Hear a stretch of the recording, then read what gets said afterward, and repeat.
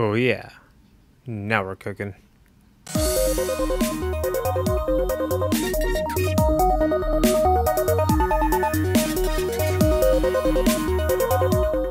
What up guys, Slayer down here, back on the HoloCube Amplified server. And you know what?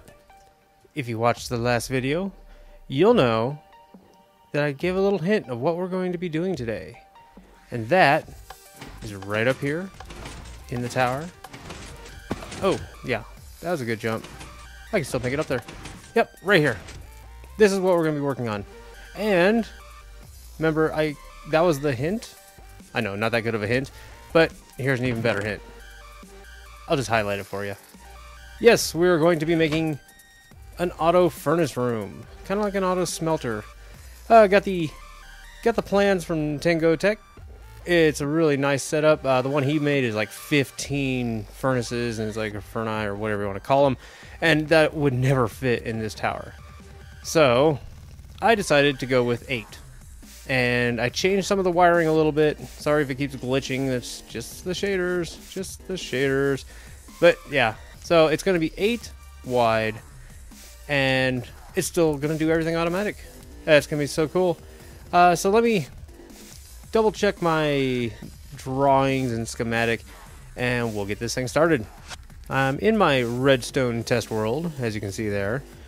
You know, it's not like Mumbo's, but nah, it works for me. It gets the job done. But this right here, this is the design Tango came up with. And basically, it takes all these furnaces, whatever you want to call them, like I keep saying that, and it makes it to where when you put your items in this chest here and put your fuel in this chest here, it locks everything. That way they all turn on at the exact same time. And under here you can actually flip a lever, and that way it doesn't auto filter everything over to this chest here. That way you can collect the experience if you want to, and it's like, I don't care about that. I really don't care about that. And the light here, this light just tells you if it's getting empty. I mean, I can just walk over and be like, yeah, there's coal in there. But that's just me. I mean, this design is awesome, don't get me wrong. But I needed to get it a little more compact to fit in the tower. So, with a little bit of working on it and getting rid of stuff that I don't need, the timer here, the light, the torch tower for the light sensing redstone dust, yeah, don't need all that. I stripped it down. This is basically half of the build. I just made it 4 so I wasn't making it super long, trying to work out the bugs. And yeah, works just fine. It does the exact same thing. I mean, they aren't synchronized, but it still works just fine. So yeah, that's pretty much it. So let's head back over to the server and get this thing built. I got the layout set up, and this is where it's going to be. The output side's going to be over here on the right, just like it was in the test world. And that's pretty much it. The rest is just going to be building it real quick.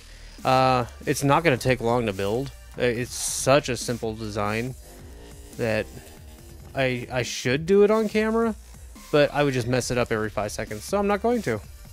I'll just keep doing quick cuts and keep you up to date. There's all the hoppers placed. They're ready to go. You've got your items to be smelted input right there. You've got your fuel input back here. And right there is items smelted output. I haven't laid out exactly where I want the chests and everything yet. That'll be here in a few. But now, let's get the redstone part in. All the redstone is in. And you know what? I was doing some counting. And look, I might be able to fit 2 more on this bad boy. You know, that way instead of 8, we have 10. 10 for an eye. Oh yeah, that would be awesome. Just a little bit faster. It looks like this block here would just come out by 1. And that's going to all come out by 1. Let's double check around the back. Yeah, I should be able to place a torch there. And there. Yeah, it looks like I should be able to squeeze it in there. Let me do that real quick. I now have 10 Ferni up in here, and if you look right here, it comes right to the edge. I mean, there's no room for anything else. It just right to the edge of the tower. And right up here, that fit just fine. I'll be able to pull these off and place the input chests up here just fine. And of course the output chest, it's got tons of room to play, so I can do whatever I want. So yeah, it's built. Looks like it's ready to get running. Now I gotta think of a design for the room. Can't leave it like this. While working on the design of this lovely little room here, something popped in my head. I was thinking maybe I need a item sorter that will drop everything into the storage room right down below. So I was back on the testing world, and all the designs require it to be fed from the top. So my initial thing was like, I don't want to have to tear this down and rebuild it. I'll just come over here and build up. You know, I can just build up, I think, right where this torch is actually. And I could build up here, make the sorting system up here, and then just have it filter down over here. But that's a lot of clocks and a lot more stuff that I'm going to have to throw in. So instead of doing that, I'm going to tear this thing back down. I already measured, it's going to fit. I'm going to tear it all back down and place it right up here. Right on the next level. Whoops.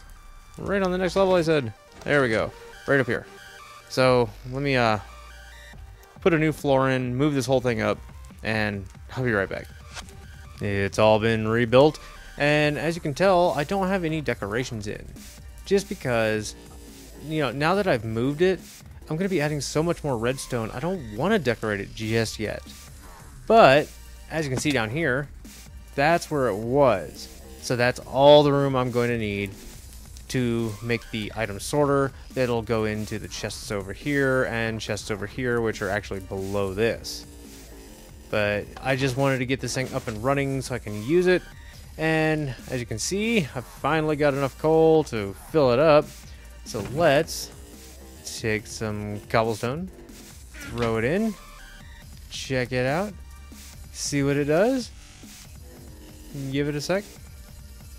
I hope it works. Come on. What's going on? I need to see some fire.